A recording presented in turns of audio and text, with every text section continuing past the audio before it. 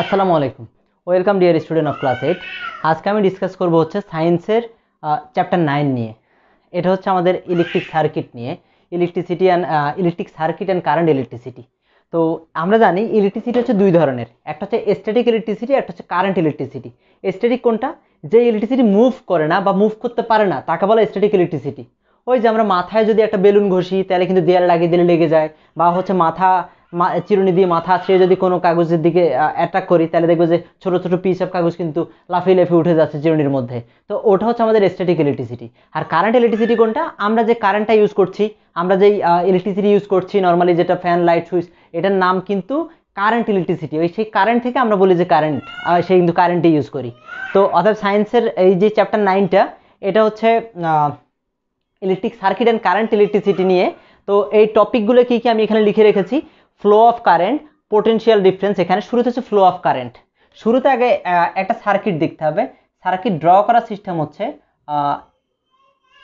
এটা হচ্ছে আমাদের পজিটিভ, এটা হচ্ছে নেগেটিভ। মনে রাখতে হবে যদি ড্র করতে চাই আমরা খাতায় যদি ড্র করি তাহলে পজিটিভটা একটু বড় থাকে, নেগেটিভটা একটু ছোট হয়। ওকে, তো মনে করো আমি এখানে একটা বাল্ব ড্র করলাম, এখানে একটা বাল্ব কানেক্ট করলাম। ওকে, এটা হচ্ছে বাল্ব।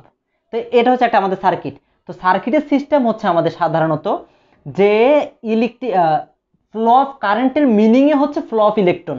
ইলেকট্রন মুভ করা মানে, দেখো এখানে ইলেকট্রন মুভ করবে হচ্ছে এই নেগেটিভটা, এটা হচ্ছে ইলেকট্রন, নেগেটিভটা ফ্লো অফ ইলেকট্রন হচ্ছে এদিক থেকে এদিকে, এইদিকে হচ্ছে ইলেকট্রন মুভ করবে।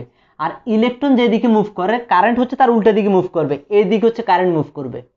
তাহলে কারেন্ট যেদিকে মুভ করে, ইলেকট্রন যেদিকে মুভ করে, কারেন্ট হচ্ছে তার উল্টা দিকে মুভ করে। মনে রাখতে হবে ইলেকট্রন যখন এদিক থেকে এদিকে যাচ্ছে, কারেন্ট এদিক থেকে এদিকে যাচ্ছে, দুইটা কম্বিনেশনে কিন্তু লাইটটা জ্বলছে। তো এটা হচ্ছে আমাদের ইলেকট্রিকের একটা সার্কিট। তাহলে ফ্লো অফ কারেন্ট যদি বলা হয়, ফ্লো অফ কারেন্ট বললে এটা মনে রাখতে হবে যে ফ্লো অফ কারেন্ট মানেই হচ্ছে ফ্লো অফ ইলেকট্রন। আর মনে রাখতে হবে কারেন্টের ফ্লো আর ইলেকট্রনের ফ্লো কিন্তু অপোজিট হয়। এবং কারেন্টের মধ্যে কিন্তু বলা আছে যে কারেন্ট ফ্লো করবে কিন্তু ক্রস সেকশনাল এরিয়া দিয়ে। ক্রস সেকশনাল এরিয়া বলতে কি বোঝানো হচ্ছে, মনে করো এটা যদি একটা ওয়্যার হয়, এখন এখানে যদি আমি কারেন্ট কানেক্ট করি, এটার মধ্যে যদি যখন কারেন্ট যাবে, মনে রাখতে হবে পুরো জায়গাটা জুড়ে কিন্তু কারেন্ট হয়ে যাবে। মানে এটা আমি এক পাশে দিয়ে টাচ করলাম একটা তারকে, এই পাশ দিয়ে কারেন্ট যাবে এমন না, আমি যে দিক দিয়েই টাচ করি না কেন পুরো জায়গাটা জুড়ে কারেন্ট যাবে। এটাকে বলা হয় ক্রস সেকশনাল এরিয়া, মানে পুরো জায়গা দিয়ে কারেন্ট ফ্লো করবে। তো এটা দেখলাম হচ্ছে আমরা ইলেকট্রিক কারেন্ট। তো ইলেকট্রিক কারেন্ট ফ্লো করতে গেলে সেখানে একটা পোটেনশিয়াল ডিফারেন্স থাকতে হবে। এখন পোটেনশিয়াল ডিফারেন্স বলতে কি বোঝানো হচ্ছে? পোটেনশিয়াল ডিফারেন্স মানে হচ্ছে ভোল্টেজ ডিফারেন্স। এখন ভোল্টেজ ডিফারেন্স বলতে কি বোঝানো হচ্ছে? এই যে মনে করো একটা তার, এই যে একটা তার আছে, তারের দুইটা পয়েন্ট, একটা এ একটা বি। তো এটা একটু যেটা দেখালাম আমি, ইলেকট্রন যদি বি থেকে এর দিকে যায় তাহলে কারেন্ট যাবে হচ্ছে এর থেকে বির দিকে। হ্যাঁ, এটা তো বললাম যদি ইলেকট্রন যদি এদিক থেকে এদিকে হয়, এটা যদি ইলেকট্রনে মুভ হয় তাহলে কারেন্টের মুভ হবে এদিকে ওদিকে। এখন এই ইলেকট্রনটা মুভ করার জন্য কিন্তু তার একটা প্রেসার দরকার। হ্যাঁ, একটা প্রেসার, কিন্তু একটা পাওয়ার লাগবে, একটা প্রেসার লাগবে। সেই প্রেসারটা সে কোত্থেকে পায় সেটা যদি এক্সাম্পল দিয়ে দেখাই, মনে করো এখানে দুইটা চেম্বার আছে। হ্যাঁ, দুইটা চেম্বারের মধ্যে মনে করো এখানে অনেকগুলো ইলেকট্রিক পোটেনশিয়াল মানে চার্জ, এখানে কিছু চার্জ আছে এবং এখানে কিছু চার্জ আছে।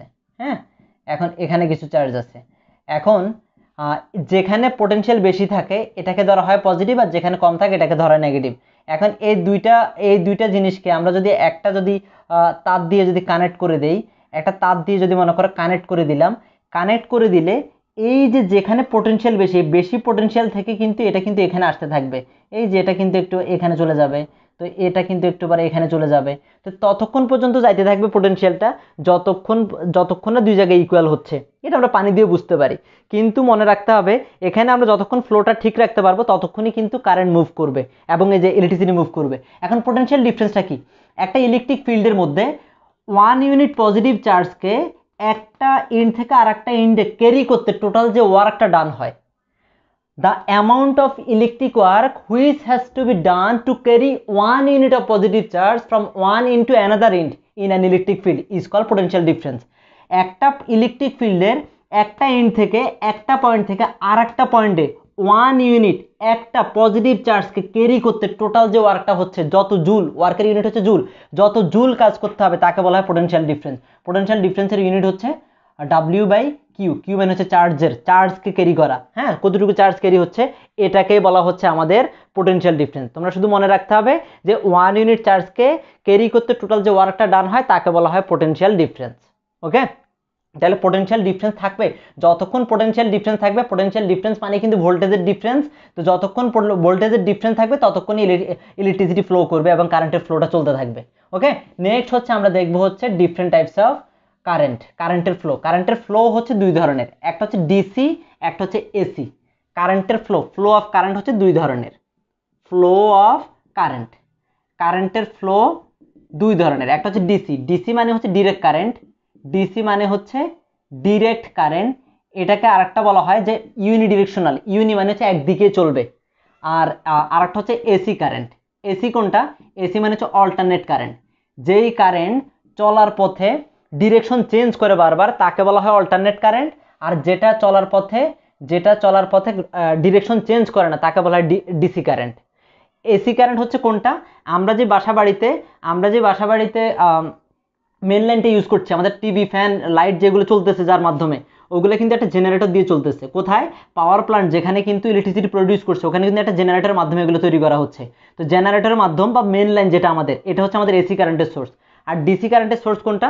আমাদের এই যে ঘড়ির মধ্যে ভিতরে যে একটা ব্যাটারি আছে, বা আমাদের এই যে দেয়াল ঘড়ি, যে ঘড়িগুলো আমরা ইউজ করি, বাসায় যে ওয়াল ক্লক আছে সেখানে, তো ওখানে যে ইলেকট্রিক ব্যাটারিগুলো, ড্রাই সেল বা ব্যাটারি, ওই ব্যাটারিগুলো হচ্ছে আমাদের মোবাইলের যে ব্যাটারি, ওগুলো হচ্ছে ডিসি কারেন্ট। ডিসি কারেন্ট হচ্ছে মূলত হচ্ছে যেটাকে স্টোর করে রাখা যায়, এটাকে বলা হয় ডিসি। আর এসি কারেন্ট হচ্ছে স্টোর করে রাখা যায় না। ওকে, তাহলে কারেন্ট হচ্ছে দুই ধরনের, একটা এসি কারেন্ট, একটা ডিসি কারেন্ট। ডিসি হচ্ছে একটু লেস পাওয়ার কম, এটাকে ধরলেও কিন্তু শক করে না ওইভাবে। এটা দেখবে যে এটা হচ্ছে আমাদের যে মোবাইলের ব্যাটারি, ঘড়ির ব্যাটারি, তারপরে হচ্ছে নর্মাল যে আমরা বিভিন্ন টর্চ লাইটের ক্ষেত্রে ব্যাটারি ইউজ করি, এগুলো হচ্ছে আমাদের ডিসি কারেন্ট। আর এসি কারেন্টে মানে হচ্ছে মেন কারেন্টটাকে বলা হয় এসি কারেন্ট, এটা আগে একটু মাথায় রাখতে হবে। তো এখানে ডিরেকশন চেঞ্জ করা বলতে কি বোঝানো হচ্ছে? ডিরেকশন চেঞ্জ করা না বলতে বোঝানো হচ্ছে, মনে করো এই যে একটা সার্কিট আছে, এই যে একটা সার্কিটের মধ্যে আমি যদি একটা কারেন্টকে, একটা বাল্বকে যদি কানেক্ট করে দেই, এবং এখানে আমি যদি এই সোর্সটা যেটা, এটাকে যদি আমি দেখাই যে এখানে একটা ব্যাটারিকে কানেক্ট যদি করি, আমি যদি একটা ব্যাটারিকে কানেক্ট করি, তখন কারেন্ট দেখবা কন্টিনিউ শুধু এই যে এদিক থেকে এদিকে যাচ্ছে, মানে কন্টিনিউ দেখবা খালি যাচ্ছে, যতক্ষণ না ব্যাটারিটার ভোল্টেজ শেষ হবে ততক্ষণ পর্যন্ত এমনি চলতেই থাকে, মানে একদিকেই চলতে থাকে, এমনি চলতে থাকে, ঠিক আছে, এমনি চলতে থাকে, এই জন্য এটাকে বলা হচ্ছে ডিসি কারেন্ট।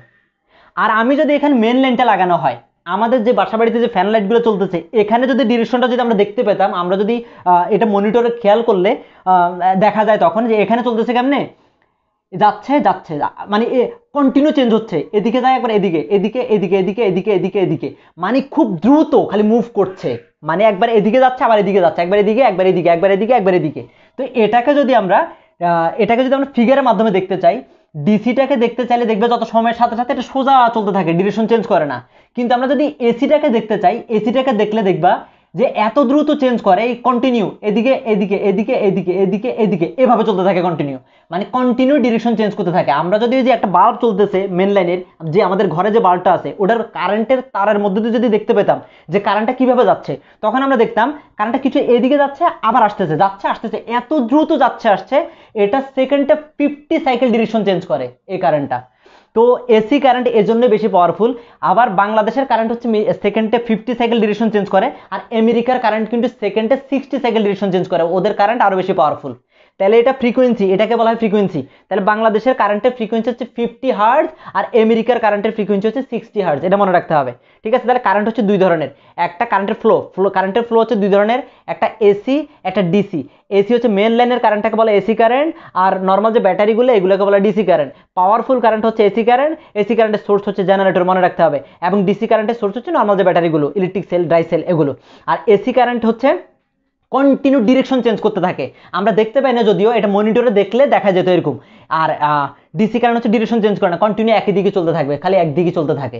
আর এসি কারেন্ট হচ্ছে কন্টিনিউ ডিরেকশন চেঞ্জ করে, সেকেন্ডে 50 সাইকেল, 50 বার, এভাবে এটাকে সাইকেল বোঝানো হচ্ছে, বাক নিচ্ছে যে এটা সাইকেল, তো সেকেন্ডে 50 সাইকেল ডিরেকশন চেঞ্জ হয়, মনে রাখতে হবে। আর আমরা যদি এখানে যদি ডিফারেন্স দেখি যে এসি কারেন্ট আর ডিসি কারেন্টের ডিফারেন্স কোনটা, তোমরা যদি ডিফারেন্স আকারে বলতে চাও যে একটা হচ্ছে এসি, একটা হচ্ছে ডিসি, ওকে, তাহলে এসি কারেন্টের শুরুতেই বলবা এটা হচ্ছে একটা অল্টারনেটিং কারেন্ট, এটা হচ্ছে অল্টারনেটিং কারেন্ট যেটা ডিরেকশন চেঞ্জ করে, অল্টারনেট কারেন্ট। আর এটা হচ্ছে ডিরেক্ট কারেন্ট, ডিরেকশন চেঞ্জ করে না। এরপর হচ্ছে এটাকে সোর্স বলবা, যে সোর্স অফ এসি কারেন্টের সোর্স হচ্ছে আমাদের জেনারেটর, আর ডিসি কারেন্টের সোর্স হচ্ছে আমাদের জেনারেটর, আর ডিসি কারেন্টের সোর্স হচ্ছে ব্যাটারি। আর এরপরে যদি বলতে চাও, এরপরে হচ্ছে এসি কারেন্ট পাওয়া যায় হচ্ছে জেনারেটর থেকে বা মেইন লাইন থেকে, আর ডিসি কারেন্ট পাওয়া যায় হচ্ছে আমাদের ইলেকট্রিক সেল থেকে বা ড্রাই সেল থেকে। এরপরে এসি কারেন্টের বলবা যে এসি কারেন্ট হচ্ছে লঙ্গার ডিস্টেন্সে যেতে পারে, অনেক দূর পর্যন্ত নেওয়া যায়, এদেরকে ক্যারি করা যায়, কিন্তু ডিসি কারেন্ট অনেক দূর পর্যন্ত যায় না। হ্যাঁ, এদেরকে যদি একটু তারকে বড় করে নাও তো ওই তারের মধ্যে দিয়ে ইলেকট্রিসিটি নাই হয়ে যাবে। তো এসি কারেন্ট যায় হচ্ছে লঙ্গার ডিস্টেন্স ট্রাভেল করতে পারে, ডিসি কারেন্ট হচ্ছে শর্ট ডিস্টেন্স ট্রাভেল করে।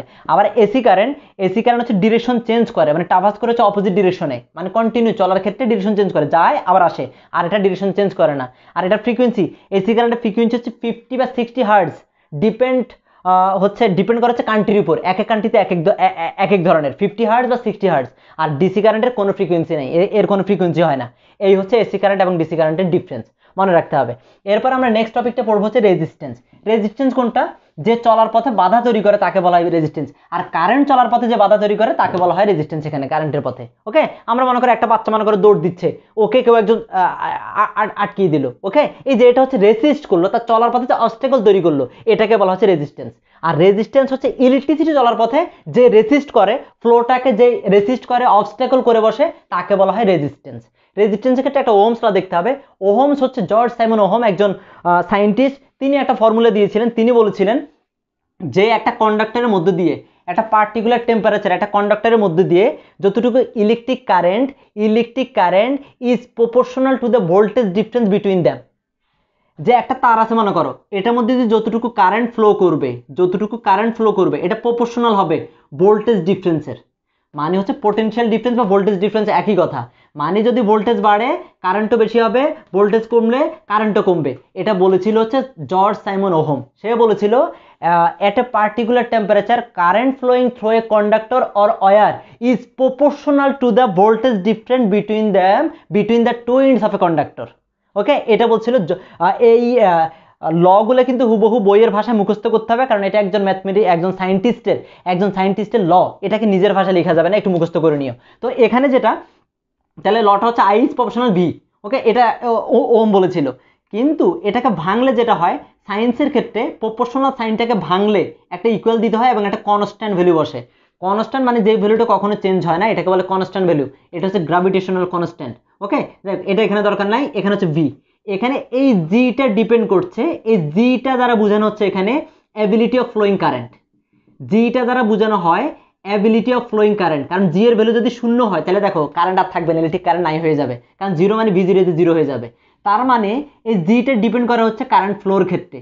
কিন্তু কারেন্ট যখন ফ্লো করে মাঝখানে তো ওই যে কলিশন হয় বা ফ্রিকশনের কারণে তার মধ্যে দিয়ে কারেন্ট যাওয়ার পথে অটোমেটিক একটা বাধা তৈরি হয়, একটা অবস্টাকল তৈরি হয়, এটাকে বলা হয়। এই জন্য এই বাধাটাকে উল্টা করে লিখতে হয়। কেন উল্টা করে লিখতে হয়? যেমন জি, মানে জিটাকে লিখবো 1/g দিয়ে, কি দিয়ে লিখবো, মানে অপোজিট দিকে লিখলে মানে হচ্ছে এখানে ছিল জি মানে হচ্ছে অ্যাবিলিটি অফ ফ্লোয়িং কারেন্ট, কিন্তু যে বাধাটা অবস্টাকলটা এটাকে বলা হয় অপোজিট, মানে 1/g নিচে লিখবা ইন্টু ভি আছে বি। আর এই কারেন্টের ক্ষেত্রে বাধাটাকে বলা হয় রেজিস্ট্যান্স, এই জন্য এটাকে বি ওয়ান ইজ ভি লিখবা, আর জিটাকে জি না লিখে আর লিখবা। এভাবেই ওহমস লটা আসা I equal to V by আর। তোমরা শুধুমাত্র I equal to V by আর কথাটা মনে রাখবা। সে বলেছিল এই কথাটা, বলছে electric current is proportional to the voltage difference. তো তুমি এটা লিখবা, এরপর সরাসরি এটা বলে দিবা, এই এক্সপ্লেনেশনটা দরকার নাই, মনে রাখবা ওহমস ল সে বলেছে শুধু এতটুকু, কিন্তু এখানে আরেকটা কিন্তু এই আর ব্যাপারটা কিন্তু আছে। আর এখানে এই প্রত্যেকটা জিনিসকে আলাদা করে জানতে হবে। আই মানে হচ্ছে ইলেকট্রিক কারেন্ট, আই মানে হচ্ছে ইলেকট্রিক কারেন্টের ইউনিটগুলো মনে রাখতে হবে। ইউনিট হচ্ছে এম্পিয়ার, ইলেকট্রিক কারেন্টের ইউনিট হচ্ছে এম্পিয়ার। আর এরপর হচ্ছে বি মানে হচ্ছে পোটেনশিয়াল ডিফারেন্স, পোটেনশিয়াল ডিফারেন্সের ইউনিট হচ্ছে পোটেনশিয়াল ডিফারেন্সের ইউনিট হচ্ছে ভোল্ট। এরপরে আর মানে হচ্ছে রেজিস্ট্যান্সের ইউনিট হচ্ছে ওহম, ওকে, রেজিস্ট্যান্সের ইউনিট হচ্ছে ওহম। এটাকে এম্পিয়ারকে লিখা হয় এ দিয়ে, ভোল্টকে লিখা হয় ভি দিয়ে, ওহমকে লিখা হয়, এটা হচ্ছে ওহম সাইন, ওকে। আরেকটা জিনিস এখানে কিউ দ্বারা বোঝানো হয় চার্জ, হ্যাঁ, চার্জের ইউনিট হচ্ছে কুলম্ব, এটা মনে রাখবা, চার্জের ইউনিট হচ্ছে কুলম্ব, ওকে, সি দিয়ে লেখা হয় COULOMB, কুলম্ব। এই চারটা ইউনিট থেকে একটা মাঝে মাঝে এমসিকিউতে আসতে দেখা যায়, এগুলো মনে রাখবে এখানে রিলেটেড। এটা হচ্ছে ওহমস ল, ঠিক আছে। এই ওহমস লটা থেকে তার মানে আমরা ভাঙলে ওহমস লটাকে ভাঙলে পাই হচ্ছে যে এটা I equal to V by আর।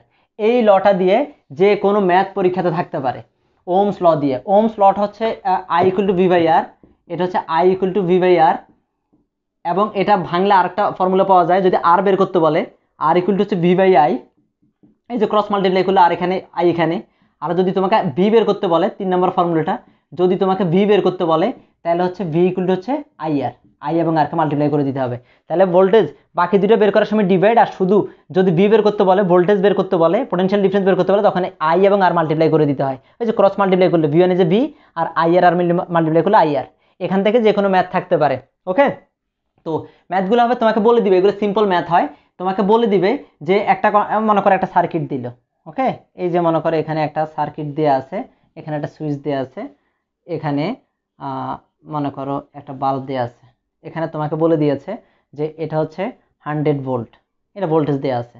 ওকে, এখানে তোমাকে বলে দিয়েছে যে আর ইকুয়াল টু হচ্ছে 5 ওহম। এখন তোমাকে বের করতে বলেছে যে ইলেকট্রিক কারেন্ট কত, আই কত, হোয়াট ইজ আই। তাহলে I equal to what, I equal to হচ্ছে তুমি ফর্মুলা লিখবে I equal to V by আর।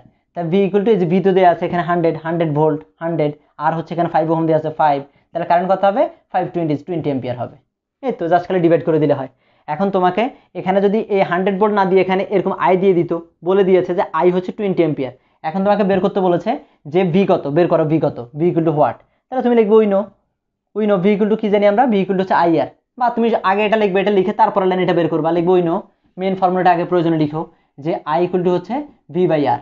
ওকে, আর শুধু আমরা বের করবো ভি, তাহলে ভি ইকুয়াল টু হচ্ছে I R equal to I হচ্ছে কত এখানে 20 ইন্টু 5, তাহলে 20 ইন্টু 5, 520 যে 100 ভোল্ট।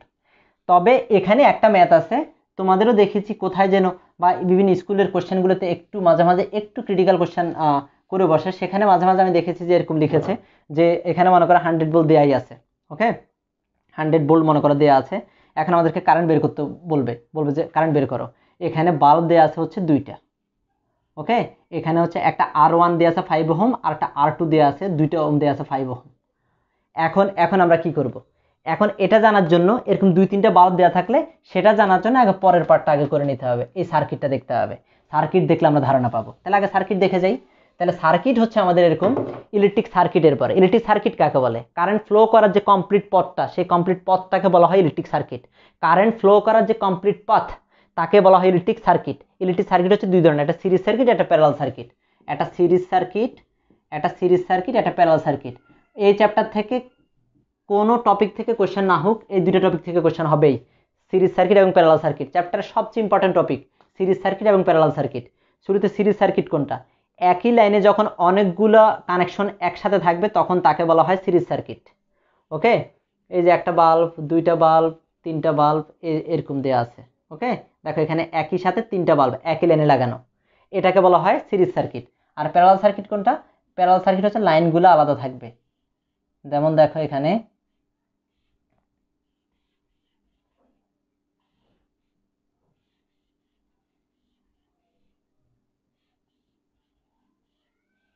ওকে, এটা হচ্ছে সিরিজ সার্কিট, এটা প্লাস এটা মাইনাস, এটা প্লাস এটা মাইনাস, এটা হচ্ছে কে, এটা হচ্ছে কে। হ্যাঁ, তো এগুলো হচ্ছে বাল্ব। এটা হচ্ছে সিরিজ সার্কিট, এটা হচ্ছে প্যারালাল সার্কিট।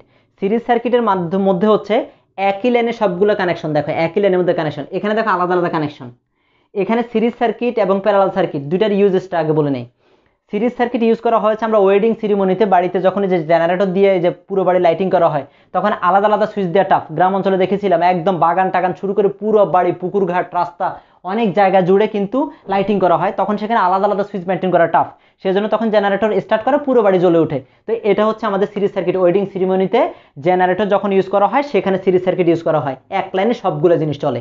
আর আরেকটা জায়গায় ইউজ করা হয় স্টেডিয়ামের ফ্লাড লাইট, যখন স্টেডিয়ামের ফ্লাড লাইট 1-150 লাইট থাকে, এতগুলো লাইট একসাথে দাঁড়ানোটা টাফ, সেই জন্য ওখানে সিরিজ সার্কিট ইউজ করা হয় যে একই সাথে সবগুলো জ্বলে উঠবে। ওকে, যদিও আমরা স্টেডিয়ামে যারা খেলা দেখেছি তারা জানি যে ওখানে কিন্তু লাইট কিন্তু একসাথে জ্বলে যায় না, জ্বলে উঠে না।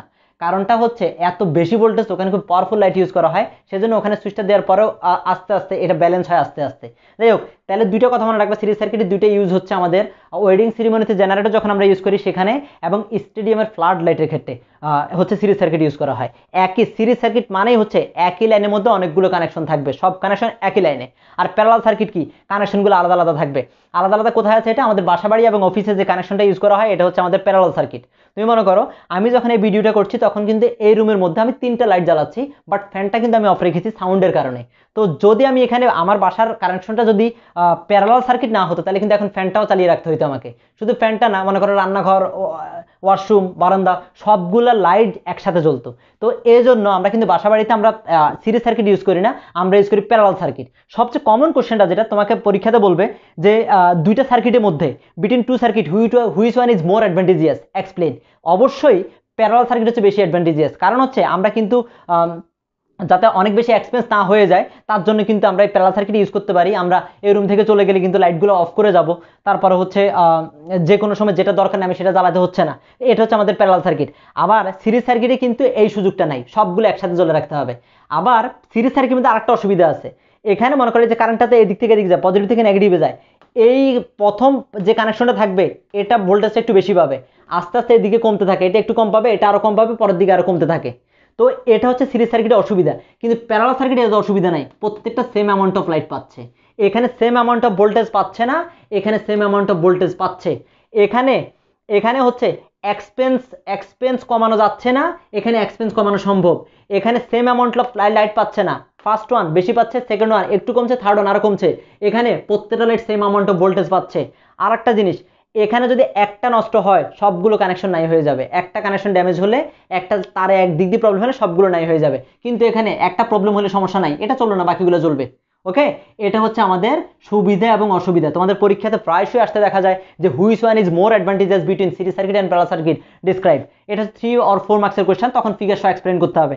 যখন ফিগার রাখবা তখন কিন্তু এখানে আরেকটা জিনিস বসাতে হবে, এখানে একটা এমিটার দিতে হবে, এখানে এমিটার বসাতে হবে, এবং এখানে বসাতে হবে আলাদা করে, এখানে বসাতে হবে আলাদা একটা জিনিস ভোল্ট মিটার, ভি বসিয়ে দিবা। সিরিজ সার্কিটের মধ্যে থাকে এমিটার নামে একটা মেশিন, প্যারালাল সার্কিটে থাকে ভোল্ট মিটার নামে একটা মেশিন। অতএব যদি পরীক্ষাতে ফিগার ড্র করো তখন কিন্তু এরকম এখানে এমিটার আর এখানে কিন্তু ভোল্ট মিটার দিয়ে দিবা। এমিটার থাকে হচ্ছে সিরিজে একই লাইনে, আর ভোল্ট মিটার থাকে হচ্ছে প্যারালাল কানেকশনে, দেখো প্যারালালি লাগানো আছে। ঠিক আছে, এটা হচ্ছে সিরিজ সার্কিট এবং প্যারালাল সার্কিটের ডেসক্রিপশনটা যেটা। তো যদি পরীক্ষাতে মনে করো ওই যে ওহমস লতে একটা ম্যাথ দিল, মনে করো এই যে এরকম মনে করো তোমাকে দিয়ে দিল যে এটা হচ্ছে, এটা R1, এটা হচ্ছে 5 ওহম, এটা R2, এটাও 5 ওহম, এটা R3, এটাও 5 ওহম। এখন এখানে একটা ভোল্টেজ যেটা দেওয়া আছে 100 ভোল্ট, এটা মনে করো এটা দিলে হচ্ছে 5 ওহম। ঠিক আছে, আচ্ছা দুইটা রাখি, তিনটা না রেখে দুইটা দিয়ে করে। ওকে, 5 ওহম 5 ওহম। এখন আমাকে বলেছে যে এখানে বের করা হচ্ছে আই কত, আই বের করো, আই কিলো ভি বাই আর। তা আর তো এখানে দুইটা, আর কিন্তু আমি দুইটা করতে পারবো না। মনে রাখতে হবে সিরিজ সার্কিটের ক্ষেত্রে আর বের করতে হবে কেমনে, যতগুলো আর থাকবে ওগুলোকে প্লাস করে দেবো, R1 = R1 + R2। তাহলে এখানে দুইটা আর আছে, এই দুইটাকে প্লাস করে দেবো, একটা 5 একটা 5, তার মানে এখানে আমার আর এর ভ্যালু হবে 10। আর এর ভ্যালুটা আমি পাবো হচ্ছে 10। এখন আমি ফর্মুলা লিখবো যে I = V / R, I = V / R। তাহলে ভি কত, যেখানে দিয়েছে 100, আর কত, আর হচ্ছে 10, তাহলে হচ্ছে 10 10 = 10 অ্যাম্পিয়ার হবে। ওকে, তাহলে এটা যদি সিরিজ সার্কিট থাকে যতগুলা আর রেজিস্ট্যান্স থাকবে সবগুলোকে প্লাস করে দেবো। সিরিজ সার্কিটের সিস্টেম হচ্ছে যতগুলো রেজিস্ট্যান্স থাকে সবগুলোকে প্লাস করে দেয়, কিন্তু আমার ডিফারেন্সটা হচ্ছে প্যারালাল সার্কিটে। প্যারালাল সার্কিটে মনে করো আমার এখানে মনে করো দুইটা কানেকশন আছে, এটা 5 আছে, এটাও 5 আছে, হ্যাঁ দুইটা দেওয়া আছে, একটা R1 = 5, এটা হচ্ছে R2 = 5। এখানে কিভাবে করব, এখানে করার জন্য এখানে আর কিভাবে বের করব, সিরিজ সার্কিটে না সবগুলো প্লাস করে বের করা যায়, প্যারালাল সার্কিটে বের করতে হয় 1/R = 1/R1 + 1/R2। ঠিক আছে কিনা, এখানে ভাগ ভাগ করা আছে, যেন এখানেও ভাগ ভাগ করে লিখতে হয়, এটা তোমরা নর্মালি এইভাবে মনে রাখবা। তাহলে কেমন মনে রাখবো, 1/R, আর মানে হচ্ছে একটা 1টা হচ্ছে 5, R2 এটাও 5। এবার এটাকে এলসিএম করবা, এলসিএম হচ্ছে 5 হয়, 5 দিয়ে 5 কে ডিভাইড করলে 1 1 1 = 1, এখানে হচ্ছে 2 দিয়ে ডিভাইড করলে 2 1 1 = 1, তাই তো, তাহলে 2/5। তাহলে এটা আমরা কি পেলাম, 1/R = পেয়েছি আমরা 2/5। অর এবার আর এর ভ্যালু বের করতে হবে, কেমন আর এর ভ্যালু বের করব, ক্রস মাল্টিপ্লাই করতে হবে, 2R = 5 1 = 5। অর শুধু আর = কত হবে, আর = হবে 5/2, ডিভাইড করলে আসে 2.5। ওকে, এভাবে কিন্তু আর এর ভ্যালু বের করে নিতে হবে। এটা খুব ক্রিটিক্যাল ক্ষেত্রে মাঝে মাঝে দু একবার দেখেছি এটা আসতে, সাধারণত নর্মাল ম্যাথই থাকে এই চ্যাপ্টার থেকে। আমি তারপরে শিটে রেখেছি যত ধরনের ম্যাথ আছে সবগুলো একটা একটা করে রেখেছি যাতে তোমরা বুঝতে পারো। তারপর উইনো এরপরে হচ্ছে I = V / R বের করবো, I = V / R। ভি এখানে দেওয়া আছে যে কোশ্চেনে ভি ছিল হচ্ছে 100, এখানে হচ্ছে 100 ডিভাইডেড বাই আর পেয়েছি আমরা 2.5। 2.5 দিয়ে 100 কে ডিভাইড করলে যা হয় সেটা অ্যান্সার। এই তো এটা গেল হচ্ছে আমাদের এই জিনিসটা। এরপর হচ্ছে আমাকে মাথায় রাখতে হবে যে এটা একটু মনে রাখতে হবে কি, যে আর বের করতে হবে প্যারালাল সার্কিটে, আর বের করতে হবে ডিভাইড করে এভাবে। এই স্টেপটা একটু মনে রাখতে হবে। আমি শীটের মধ্যে রেখেছি, শীটটাকে একটু ফলো করো, আশা করি প্রবলেম হবে না। এরপরে হচ্ছে আমরা পরে দেখবো হচ্ছে এমিটার এবং ভোল্টমিটার। এমিটার এবং ভোল্টমিটার হচ্ছে দুইটা ইনস্ট্রুমেন্ট। এমিটার হচ্ছে যেটা ইলেকট্রিক কারেন্ট মেজার করার ক্ষেত্রে ইউজ করা হয় তাকে বলে এমিটার, আর ভোল্টমিটার হচ্ছে পোটেনশিয়াল ডিফারেন্স বা ভোল্টেজ মেজার করার ক্ষেত্রে যে ইনস্ট্রুমেন্টটা ইউজ করা হয় তাকে বলে ভোল্টমিটার। হ্যাঁ, আমরা এটা পার্সোনাল লাইফে কোথায় দেখবো, আমাদের বাসা বাড়িতে ওই যে ইউনিট উঠে যায় একটা মিটার থাকে, ওই মিটারটাকে বলা হয় এমিটার। ওই মিটারটা যেটা আমরা দেখতে পাচ্ছি সেটা হচ্ছে এমিটার। আর ভোল্টমিটার কোথায় দেখেছি, ভোল্টমিটার হচ্ছে ওই যে মোবাইল টোবাইল নষ্ট হলে আমরা সার্ভিসিং করতে যাই, সার্ভিস করতে গেলে ওরা একটা কানেকশন লাগিয়ে কেমনি যেন চেক করে, দেখেছো মনে হয়, তো ওই কানেকশনটা যেটা দিয়ে চেক করে সেটা হচ্ছে ভোল্টমিটার। তাহলে এমিটার হচ্ছে বাসাবাড়ির যে মিটারটা থাকে সেটাই হচ্ছে এমিটার। এমিটার দিয়ে ইলেকট্রিক কারেন্ট মেজার করা হয়, আর ভোল্টমিটার দিয়ে হচ্ছে পোটেনশিয়াল ডিফারেন্স বা ভোল্টেজ মেজার করা হয়। তাহলে দুইটা জিনিস। এবং এমিটার থাকে হচ্ছে সিরিজ সার্কিটে, এটা সিরিজ সার্কিট ড্র করেছিলাম এখানে। এমিটার থাকে হচ্ছে সিরিজ সার্কিটে, ভোল্টমিটার থাকে হচ্ছে এই যে প্যারালাল সার্কিটে। এবং এমিটারকে জয়েন করতে হয় সিরিজের মধ্যে, আর ভোল্টমিটারকে জয়েন করতে হয় প্যারালালের মধ্যে। এবং এমিটারের সিম্বল হচ্ছে এই যে এটা এ, এবং ভোল্টমিটারের সিম্বল হচ্ছে এরকম দিয়ে বি, একটা প্লাস থাকে একটা মাইনাস থাকে, একটা প্লাস থাকে একটা মাইনাস থাকে, এটা হচ্ছে সিম্বল। এবং এমিটারের মধ্যে, এমিটার হচ্ছে লো রেজিস্ট্যান্স, এটার মধ্যে রেজিস্ট্যান্স একটু কম থাকে, মানে বাধা খুব একটা পায় না। এবং আর ভোল্টমিটার হচ্ছে যে হাই রেজিস্ট্যান্স অনেক বেশি থাকে। আর এটা এমিটারের মধ্যে রেজিস্ট্যান্স থাকে হচ্ছে সাধারণত রেজিস্ট্যান্স হয় 0, মানে কোনো বাধাই থাকে না এখানে। আর ভোল্টমিটারের মধ্যে আনলিমিটেড রেজিস্ট্যান্স থাকে, এটা খুব একটা চলতে চায় না। ওকে, এরপর হচ্ছে এই হচ্ছে আমাদের এটা হচ্ছে এমিটার এবং ভোল্টমিটারের ডিফারেন্স। আমি এই ডিফারেন্সটাও রেখেছি শীটের মধ্যে, এটা খুব একটা বড় করে লেখা যায় না, সেজন্য আমি একটু বড় করে লিখেছি শীটের মধ্যে। 8টা ডিফারেন্স দিয়েছি, একটু পড়ে নিলে পারবা ইনশাল্লাহ আশা করি। এরপর টপিকটা হচ্ছে আমাদের ফিউজ। ফিউজ যখন পড়তে যাবো, ফিউজ হচ্ছে একটা অ্যালয় মানে হচ্ছে মিক্সড মেটাল। আমরা যখন পড়বো হচ্ছে ফিউজ মানে হচ্ছে এটা হচ্ছে একটা অ্যালয়ের মিনিং কি, অ্যালয়ের মিনিং হচ্ছে মিক্সড মেটাল। ওকে, এটা কি দিয়ে মিক্সড করা থাকে, এটা হচ্ছে টিন এবং লেড দিয়ে মূলত এই ফিউজটা বানানো হয়। এটা হচ্ছে আমাদের ইলেকট্রিক ইনস্ট্রুমেন্টগুলো সেফটির জন্য এই ফিউজটা ইউজ করা হয়। আমাদের শহরে বাসাবাড়িতে যেগুলো দেখবে, তোমরা দেখবে সার্কিট ব্রেকার ইউজ করি আমরা, ফিউজের পরিবর্তে সার্কিট ব্রেকার পড়ে যায়। গ্রাম অঞ্চলে যদি তোমরা যে বোর্ডের মধ্যে, গ্রামের বাড়িতে গেলে বোর্ডের মধ্যে দেখবে যে একটা কাট আউট লাগানো থাকে, মাঝে মাঝে কানেকশনটা ছুটে যায়, ওখানে একটা তার লাগানো থাকে, ওইটা মেল্ট হয়ে যায়, গলে যায়, কানেকশন নাই হয়ে যায়, ওটা হচ্ছে ফিউজ। তোমাদের বইয়ে একটা ফিগার দেওয়া আছে, এই যে এরকম একটা ফিগার দেখবা তোমরা। ওকে, এটা হচ্ছে আমাদের এই যে ফিউজের পিকচার দেওয়া আছে, এখানে ইমেজ দেওয়া আছে। ওকে, এই ফিউজ হচ্ছে আমাদের ইলেকট্রিক ইনস্ট্রুমেন্টগুলোকে সেফটির জন্য আমরা যে ইনস্ট্রুমেন্টটা ইউজ করি তাকে বলে ফিউজ হচ্ছে একটা থিন ওয়্যার, পাতলা একটা ওয়্যার। হ্যাঁ, এটার মধ্যে একটা হচ্ছে এটা একটা অ্যালয় মিক্সড মেটাল দিয়ে বানানো হয়, যেটা টিন এবং লেড দিয়ে তৈরি, এবং এটা থাকে হচ্ছে একটা সিরামিকের স্ট্রাকচারের উপর। ওকে, একটা চীনা মাটির উপরে এটা ওই তারটা বসানো থাকে। ওকে, এই যে এখানে যে দেখতেছি নিচে, এটা হচ্ছে সিরামিকের স্ট্রাকচার। ওকে, সিরামিকের স্ট্রাকচারের উপরে যে এখানে এটা হচ্ছে মূলত এইটা, আর যে ওয়্যারটা দেখতে পাচ্ছ এটাই মূলত হচ্ছে ফিউজটা। এই ফিউজটা ইউজ করা হচ্ছে আমাদের ইলেকট্রিক ইনস্ট্রুমেন্টগুলো সেফটির জন্য। সাধারণত 5 ধরনের ফিউজ আছে। একটা হচ্ছে 5 এম্পিয়ার, একটা হচ্ছে 15 এম্পিয়ার, একটা হচ্ছে 30 এম্পিয়ার, একটা হচ্ছে 60 এম্পিয়ার। এগুলো হচ্ছে সাধারণত 4 ধরনের ফিউজ আমরা নর্মালি ইউজ করে থাকি। 5 এম্পিয়ারগুলো হচ্ছে টিভি, ফ্যান এবং লাইটের ক্ষেত্রে 5 এম্পিয়ার ফিউজ ইউজ করা হয়। 15 এম্পিয়ার ইউজ করা হয় হচ্ছে ইলেকট্রিক কেটলির ক্ষেত্রে, ইলেকট্রিক কেটলি এবং ইলেকট্রিক ক্যালেন্ডারের ক্ষেত্রে। ইলেকট্রিক ক্যালেন্ডার ওই যে মসজিদের মধ্যে দেখবে যে একটা লাইট জ্বলতেছে বড় বড়, ওই ক্যালেন্ডারগুলোতে 15 এম্পিয়ার ফিউজ ইউজ করা হয়। এবং 30 এবং 60 এম্পিয়ার সাধারণত বাড়ির মেন ফিউজের ক্ষেত্রে ইউজ করা হয়। বাড়ির যে মেন সুইচ থাকে সেখানে হচ্ছে আমাদের 60 এম্পিয়ার ইউজ করা হয়। তাহলে ফিউজ সাধারণত 4 ধরনের, একটা 5 এম্পিয়ার, একটা 15 এম্পিয়ার, একটা 30 এম্পিয়ার, একটা 60 এম্পিয়ার। 5 এম্পিয়ার ফিউজ বলতে কি বোঝানো হয়, 5 এম্পিয়ার ফিউজ বলতে বোঝানো হয় 5 এম্পিয়ারের বেশি কারেন্ট তার মধ্যে দিয়ে পাস হবে না। যদি 5 এম্পিয়ারের বেশি কারেন্ট পাস করে, মনে করো আমি একটা টেলিভিশনের মধ্যে, মনে করো আমি যে টেলিভিশনের কানেকশন আগে এখানে আমি একটা ফিউজ রেখেছি হচ্ছে 5 এম্পিয়ার। ওকে, 5 এম্পিয়ার একটা ফিউজ, টেলিভিশনের ক্ষেত্রে 5 এম্পিয়ার ইউজ করা হয়। কিন্তু আমি যদি এটা ভিতর দিয়ে যদি 10 এম্পিয়ার কারেন্ট ফ্লো করি, তাহলে 10 এম্পিয়ার কারেন্ট গেলে এই ফিউজটা মেল্ট হয়ে যাবে, মেল্ট হয়ে কানেকশনটা ডিসকানেক্ট হয়ে যাবে, টেলিভিশনটা সেফ থাকবে। এটাই হচ্ছে ফিউজের কাজ। 5 এম্পিয়ারের ফিউজের মিনিং হচ্ছে 5 এম্পিয়ারের বেশি কারেন্ট এই ফিউজটার মধ্যে দিয়ে পাস করবে না। 15 এম্পিয়ারের ফিউজের মিনিং হচ্ছে 15 এম্পিয়ারের বেশি কারেন্ট তার ভিতর দিয়ে পাস করবে না। একই রকম কথা 30 এবং 60 ক্ষেত্রে তোমাদের পরীক্ষাতে যে কোনো একটা আসতে পারে 10 এম্পিয়ার ফিউজ মানে কি 10 এম্পিয়ারও বানানো যায় কেমনে দুইটা 5 এম্পিয়ারকে কম্বিনেশনের মাধ্যমে একসাথে করলে 10 এম্পিয়ার ফিউজ হয় বলবে যে what do mean 10 ampere fuse আগে বলবে যে 10 এম্পিয়ার ফিউজ মিনিং হচ্ছে তার মধ্যে দিয়ে যে no current will pass through the 10 ampere ঠিক আছে যে অ্যাবাউট 10 এম্পিয়ার কারেন্ট ওকে যে 10 এম্পিয়ার কারেন্টের মধ্যে দিয়ে more than 10 ampere current pass করবে না আর 15 এম্পিয়ার মানে হচ্ছে 15 এম্পিয়ার বেশি কারেন্ট পাস করবে না ওকে মনে থাকবে এরপর হচ্ছে আমরা যদি 15 এম্পিয়ারটা ইউজ করি দেখো 15 এম্পিয়ারকে ইউজ করলে কিভাবে বলবো আমরা এখানে হচ্ছে কোশ্চেনটা দুই ভাবে হতে পারে মনে করো একটা ইলেকট্রিক কেটলি আছে আমার কাছে ইলেকট্রিক কেটলির জন্য আমার দরকার হচ্ছে 15 এম্পিয়ার ফিউজ এখন আমি যদি এখানে 5 এম্পিয়ার ফিউজ ইউজ করি তাহলে কি ঘটবে আমি যদি এখানে 30 এম্পিয়ার ফিউজ ইউজ করি তাহলে কি ঘটবে দুইটা ঘটনা আমি যদি কেটলির ক্ষেত্রে যদি 15 এম্পিয়ার দরকার আমি যদি 5 এম্পিয়ার ইউজ করি